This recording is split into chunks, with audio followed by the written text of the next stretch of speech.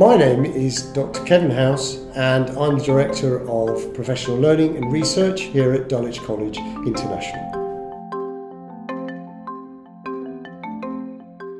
We've been required to think far more deeply about learning as a community, so looking at how do teachers deliver learning, what do they need to learn themselves to deliver in a new medium in a different way.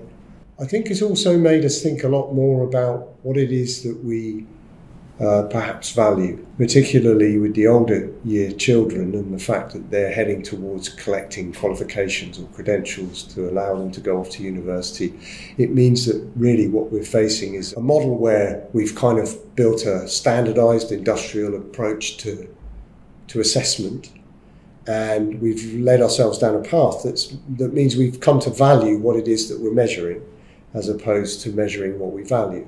And I think in the current era, we can now pause, reflect, stand back a bit from the general day-to-day busyness and think more deeply about, well, what is it that learning is for?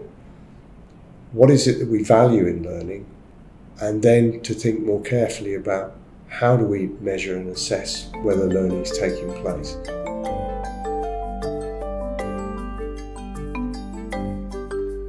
In these current times, if there were three key pieces of advice that I could offer to others, I would say first and foremost, the students must come first.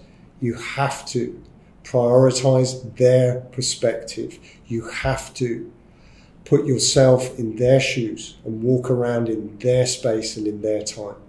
The second piece of advice I would offer is to always be holistic in terms of your own practice. Try and identify where there are gaps in your own capacities professionally to function efficiently online, and source and develop and engage with the correct professional learning to enable you to develop those capacities. And then finally, obviously in our group, we are a family of schools, so we already have the network. But even if you're in a standalone school environment, you have your colleagues.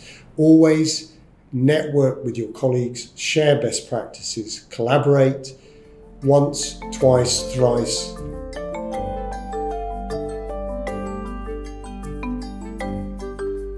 Some of the partners that we're working with that are utilising things like AI, algorithmic interactions and interventions, so that a student can do a personalised or differentiated content journey, and then the machine learning will look at trajectories and predict trajectories based on the way they're answering to suggest what they could do next.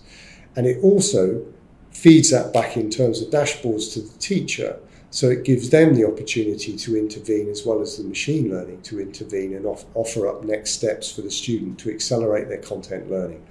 Those are types of learning that really weren't around before maybe the last 2 or 3 years. That kind of content-rich environment offers far more personalisation and differentiation for students that can run and work with that at their own pace.